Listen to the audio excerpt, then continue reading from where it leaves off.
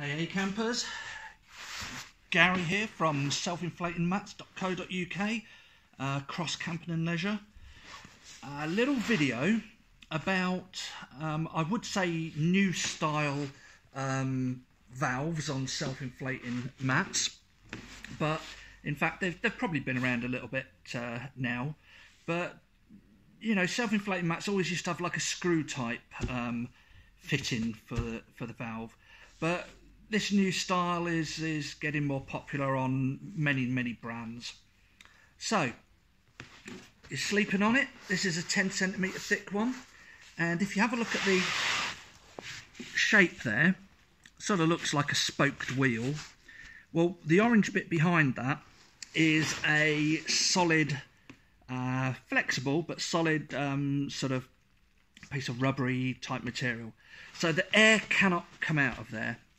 Now, when you turn it that way, obviously air can come in and out, but when you turn it around that way, that solid bit there now won't allow any air in, but it will allow air out.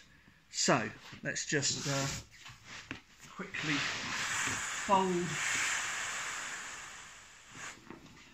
Now this is and roll up. This is the quickest and easiest way to deflate and roll up something like a 10 centimetre mat. Being so thick, it's easier this way.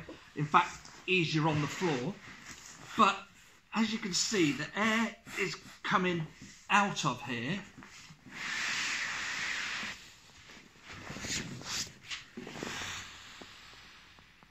And now, because of that flap not allowing the air back in, you can unroll this thick mat, and now you can see it's fairly thin.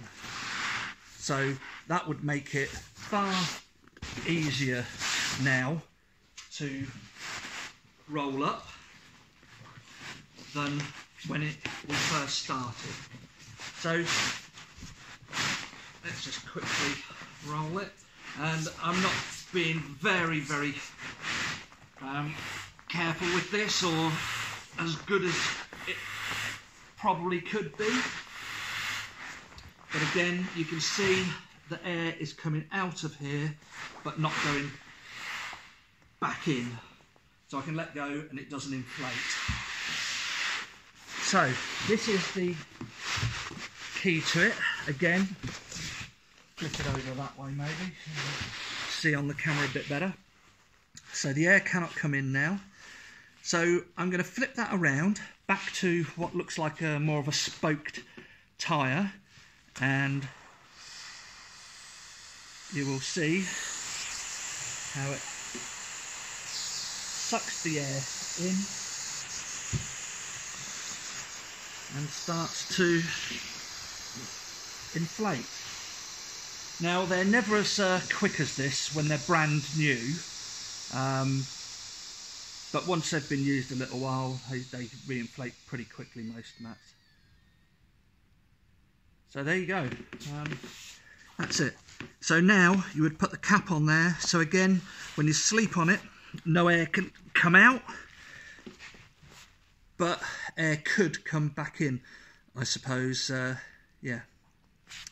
So let's just test something. So say we wanted it a bit softer.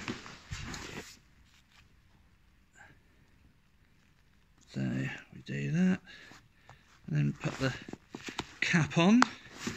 So that's made the mat a little bit softer, but officially that valve, yeah, would let air in. With this cap on there, that would help, and that would stop a fair bit of the air sucking back in. So there you go. So that's the new style of valve that a lot of manufacturers are using on self-inflating mats. And that's Gary from selfinflatingmats.co.uk, or cross camping, where we're open all year round, but during the spring and summer we have a big range of self-inflating mats. And you can actually come down to the store and try them, and there's nothing better than that. Cheers.